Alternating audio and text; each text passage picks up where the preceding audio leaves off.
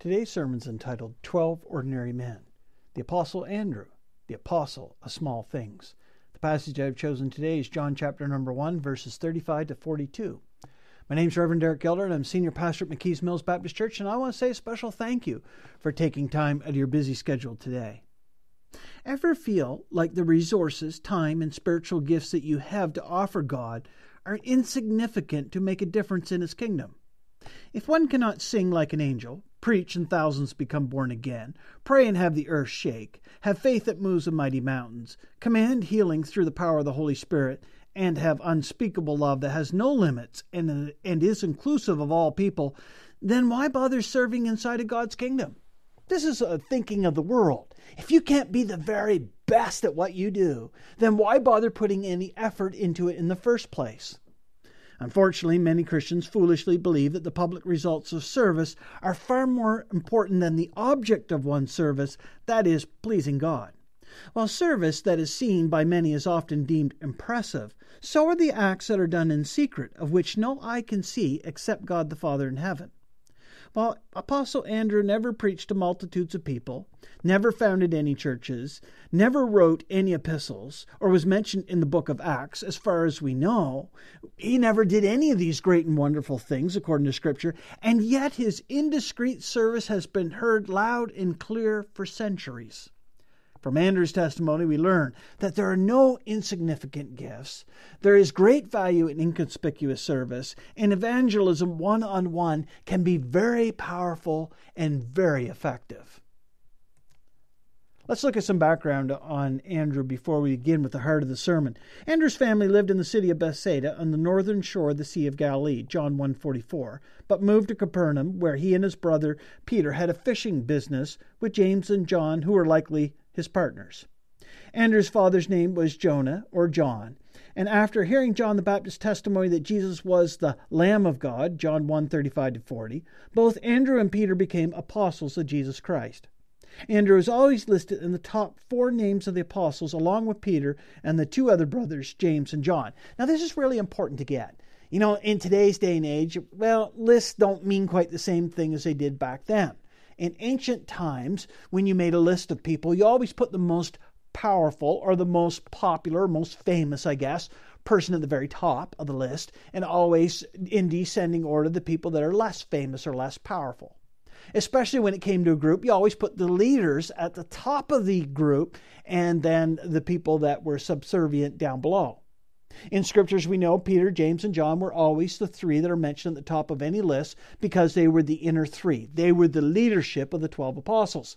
However, the 4th name is always Andrew. While the Bible does not mention ultimately the death of Andrew, tradition is rather uniform that he didn't get nailed to a cross, but he actually got taped to the cross, and it spent 2 days there before he finally perished. So Andrew, in worldly terms, would not be considered very significant.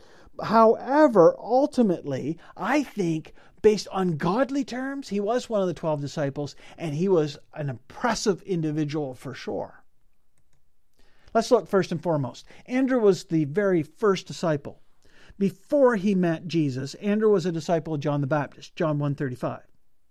Well, he, whose name ultimately meant manly, could have been impressed with the rugged features of John the Baptist, somebody who lived out in the desert, somebody, as you could see in the picture, who had clothing made out of wild hair, camel's hair, and then, he had a belt around his waist, and it says in Scriptures that he ate locust and wild honey. Well, all those things would have impressed Andrew. I don't think that's the main thing that impressed him at all. I think it would have been John's role as the forerunner of the Messiah, as predicted in Isaiah 43 and Malachi 3:1. That would have been what impressed him the most. After all, he knew Scriptures, and he knew that someone was going to come, and someone was going to announce the coming of the Messiah that was going to happen very quickly. You got to realize, for 400 years, over 400 years, nobody in Israel had heard from God. The last prophet was Malachi. After that, there was complete silence. This forerunner, John the Baptist, came and he said, look, prepare your way, for not only are you going to get a word from God, you are going to get a word from God directly. His Son, Jesus Christ, who is God, is going to appear here and He's going to speak to you. Talk about exciting. And that was excitement for Andrew, and that's why he became one of the apostles of John the Baptist. John the Baptist ultimately warned the crowd that Jesus would come very soon, and those who had faith in His good news would be baptized by the Holy Spirit, but those who rejected Him would be like chaff and they would be burned in the unquenchable fire. Andrews most likely recognized John's words to be the fulfillment of Scripture, and that's why he was a disciple of John the Baptist. So first and foremost, we have this idea that Andrew was already a disciple, and he was already there with John. Now let's go a little bit further. The moment Andrew met Jesus Christ, he became Jesus' disciple. Now he wasn't disrespecting John the Baptist at all. The second that John says, he sees Jesus out in the horizon, he says, "Look, the Lamb of God." The moment he said that, Andrew and the other disciple that was with him, which was most likely John or possibly Philip, they immediately went after him. Said, "Look, okay, John, you had told us that you must become less, and you told us that Jesus will become more. You said to the Pharisees that you weren't worthy to untie the sandals of the person who was coming. We're going to leave you and we're going to go with Jesus." And John the Baptist was okay with that because that's exactly what he wanted. He wanted people to go to Jesus Christ. He wanted them to be part of this great and wonderful mission that Jesus had, this good news of the gospel message. Both Andrew and the other disciple with him ultimately left their former teacher. They followed Jesus Christ immediately, it says in Scriptures. The very next thing Andrew did was, as soon as he left there, he spent, most of the day with Jesus. He went home and he found Peter. And he said, Peter, you wouldn't believe who I saw."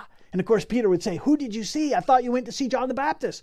"No, Peter, I did go to see him, but I saw the Messiah. I saw Jesus. Jesus is here. Peter, you gotta come and see him." And of course, we know in Scriptures that Peter did go and see him, and Peter was the second person to become the apostle of Jesus Christ. We are told in Scripture that Andrew and Peter at that time, there's a little bit of confusion in Scriptures as to what happened next, but I think they went back to Capernaum. They went back to their fishing business for several months, and then Jesus arrives on the shore of Galilee, and he looks at Peter and Andrew, and he says, "Drop your nets and follow me. I'm going to make you fishers of men." And we're told again, immediately, they both dropped their nets and said, "Yes, Lord, here I am." Like Isaiah, "Take me, I'm ready to go." That's exciting. I don't know about you, but that's really exciting news. The good news made a profound effect in these two people's lives. From Andrew, we learn that he has a leadership style that is quite unique. Andrew and Peter were completely different people when it came to leadership. Peter was often brash, clumsy, harsh, impulsive. Growing up with Peter, Andrew must have known ultimately the moment that Peter would join into the group of the disciples, Andrew must have known that he would take a back seat. You know the kind of people that you meet that ultimately are just amazing leaders? You meet them when they're young and they're always in charge of absolutely everything because they would have it no other way. The person that as soon as you get in a group, they automatically want to take charge because that's who they are. That was Peter. Andrew, he realized that, and yet there was no sibling rivalry between the two. Andrew didn't get jealous because Peter became the leader of the 12 disciples at all, the earthly leader, that is. But you know what? He said, that's okay. Andrew was very fixated on Jesus Christ being the chief cornerstone of the church. Andrew was okay with his role. He was not aggressive and bold, but he was one who understood that the small gifts in life and service can be extremely powerful and effective. While you will not find stories of Andrew walking on the water or preaching in front of large crowds like his brother Peter, Andrew's leadership style, I think, is equally impressive because he knew the value of relational ministry. And we hear that term all the time nowadays. His eagerness to follow Christ, combined with his zeal to introduce others, fairly typifies his character. I think we could use more Andrews inside of the church, to be honest. We do need leaders. We do need public leaders that are out there and they want to get things done. We absolutely need that. But we also need the Andrews who are leaders in the background, who get to know people, whose relationships with people get very strong, and they can influence an awful lot of people because of the relationships they've forged through friendship, and spending time with other people is incredibly critical. For the remainder of the sermon, I'm going to focus on what we can learn from Andrew's service. That is, number one, there is value in inconspicuous service. Number two, there's value in small gifts that we offer to God. And number three, that there's great value in one-on-one evangelism. Let's start off with number one. Seeing the value in inconspicuous service. Often Christians will not get involved in serving unless they're guaranteed that God will reward them handsomely for that service. They say things like, I will tithe lots and lots of money to the church if only God will guarantee that He'll return more money back to me. Or they say, God, I will give you all my free time if only you promise that you will give me all sorts of fame, power, and glory, and everybody will recognize me as a holy person. While we don't say these things out loud, many Christians think these things to be true. This might sound preposterous, but we have in Scriptures the mother of the two sons of Zebedee asked that her children be elevated to the right and the left side of Jesus, Matthew 20:21.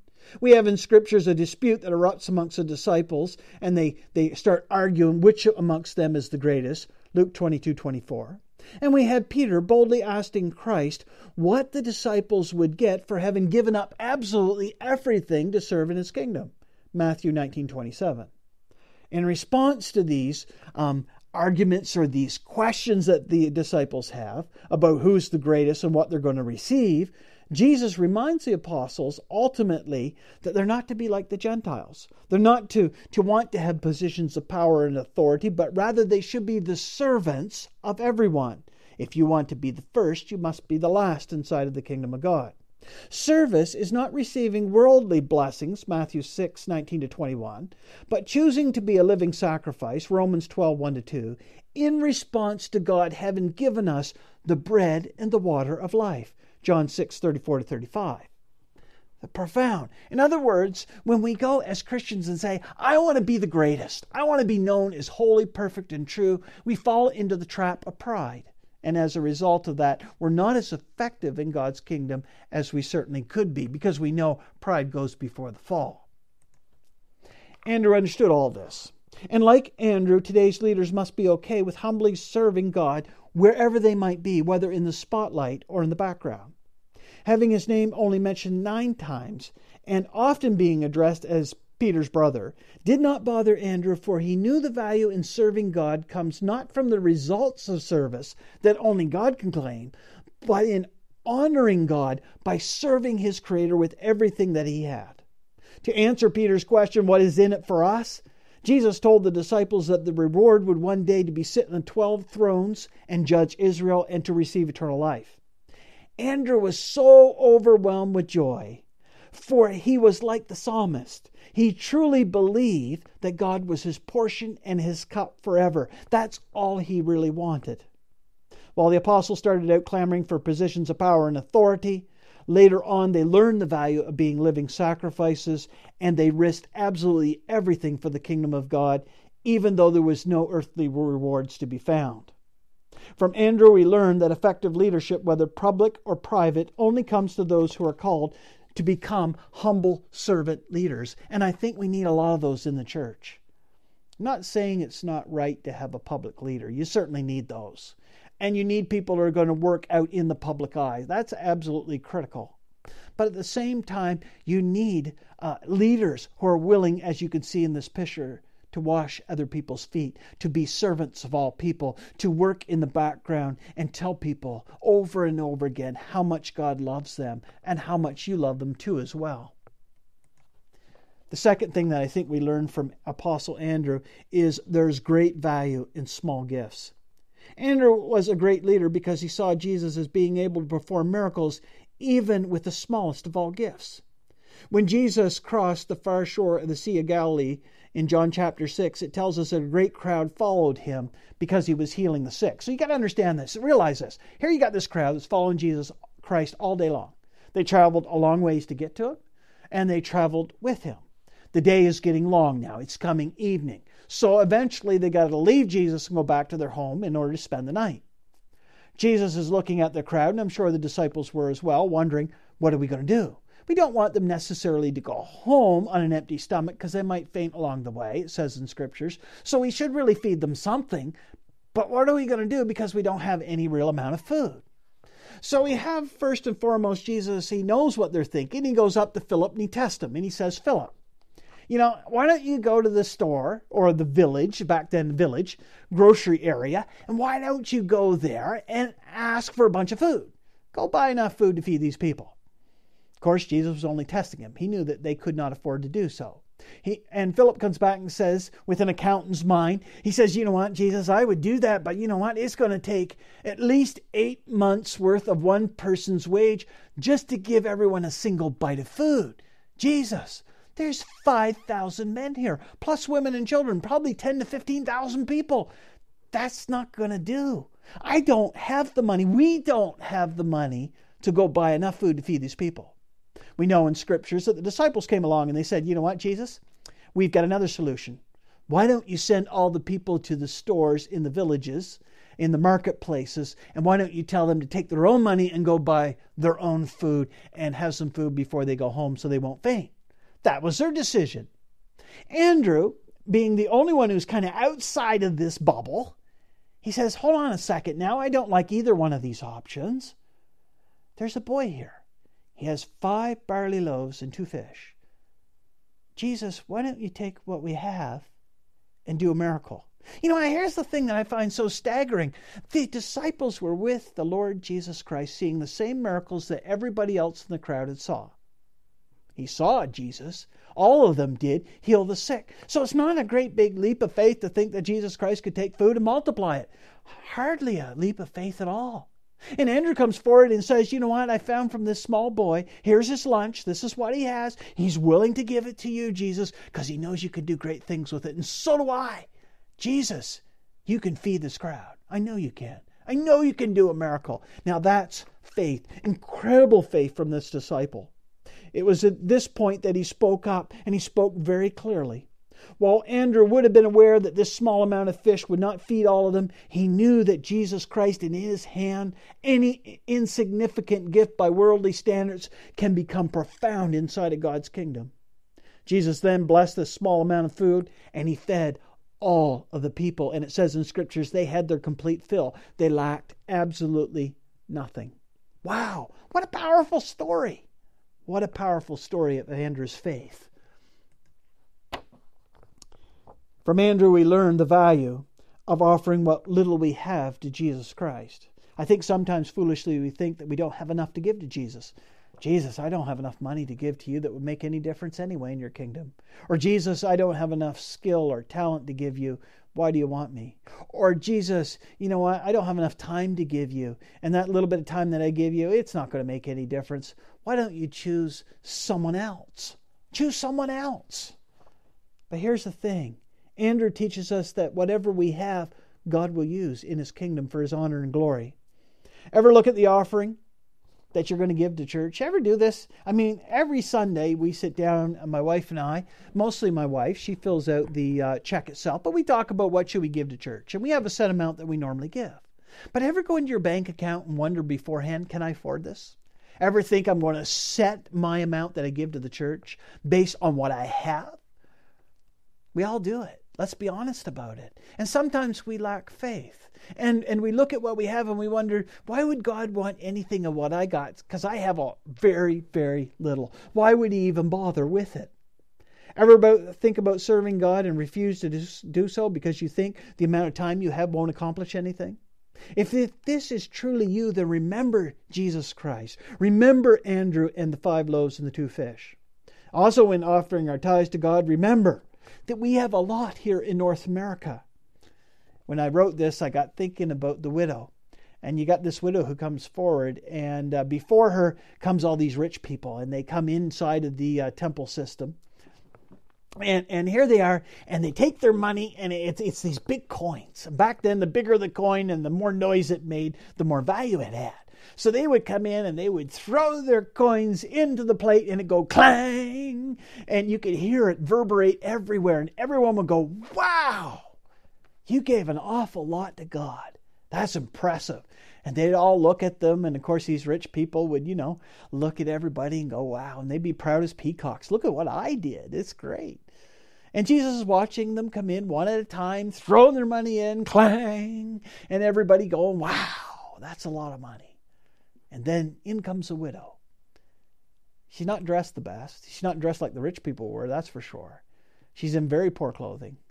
And she walks in and she has 2 lousy little mites. Now, mites were worth approximately a part of a day's wage. That's it. And that's all she has to her name. And she takes and she puts them in the plate. And you could barely hear those 2 little coins hit that plate. I imagine very, very few people could hear that unless they had a very sensitive hearing. And Jesus looks and says, she is the one who's blessed. Because she gave all that she had. All she had to live on, she gave to me. Absolutely everything. What a beautiful gift, Jesus said, that she has given. Wow. A leap of faith ultimately might require you to give like the boy in the feeding of the 5,000, or give like this poor widow all that you have to Jesus Christ and watch him do incredible miracles. Ultimately, I think we give out of our abundance rather than giving beyond that abundance, and we should give far more. They did not worry about their lives. They did not worry about what they would eat or drink the next day. Neither one of them did. They just simply gave what they had because they knew God would do miracles in and through their gifts, even if they were tiny. And we've got to get this.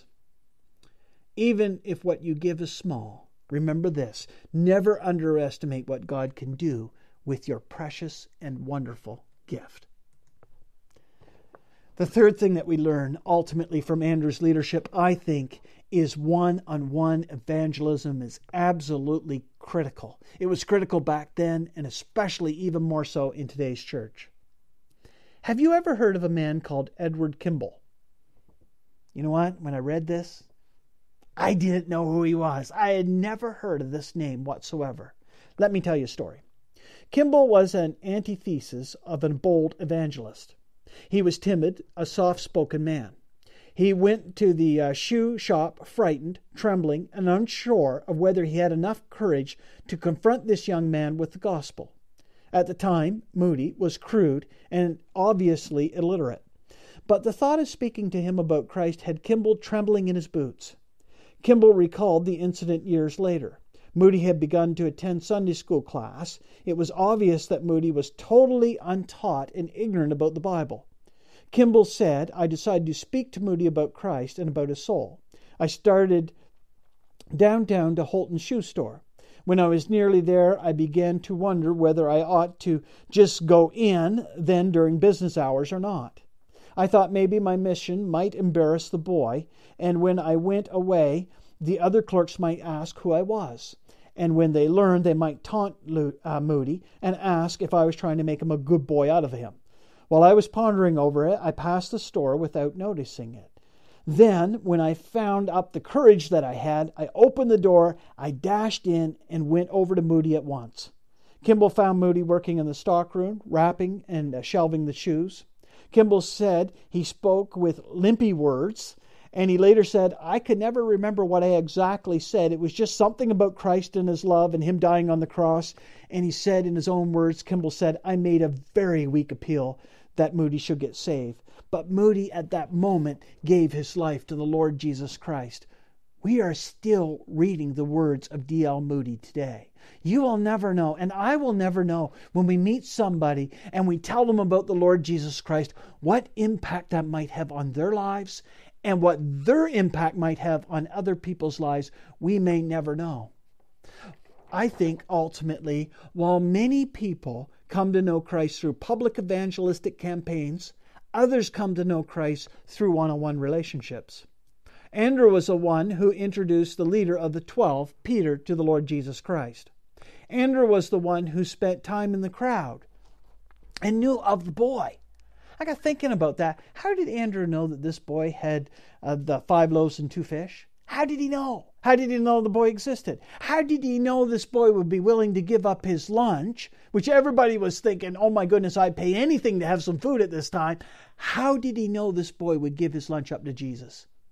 Because most likely he was talking with him. Andrew worked the crowds. Andrew spent time with people. He got to know them. He got involved in their lives. And as a result of that, he was the one who said, hey, Jesus, I got this boy who's willing to give up his lunch to you because I know you're going to do a great and wonderful miracle. There is power in one-on-one evangelism. Kimball was the one who introduced Moody to Jesus Christ. I want to conclude this sermon by encouraging you to reach out and develop relationships with those around you. While many Christians through public testimony might come to know Christ, there are many Christians who are going to come to know Christ through other means. Now, you might not be a Billy Graham. You may not preach to billions of people. You may not have millions of people come to know Jesus Christ. But that one person who comes to know Jesus because you plant the seeds of righteousness in their life, are they not worth it? I can tell you to that person, you certainly are worth it. You certainly are. Here's the point.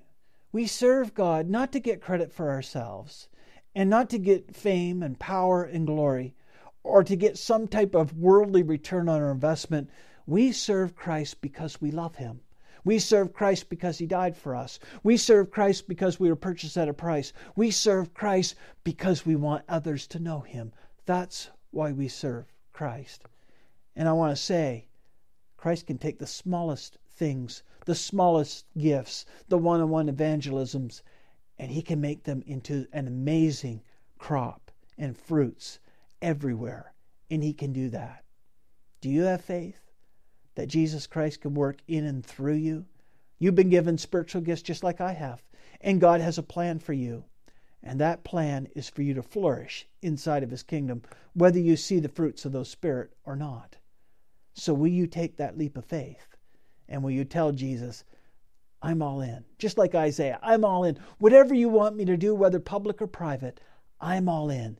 Because I love you and I love the people around me. I'm all in. And I hope and pray today you are all in as well. Amen and amen.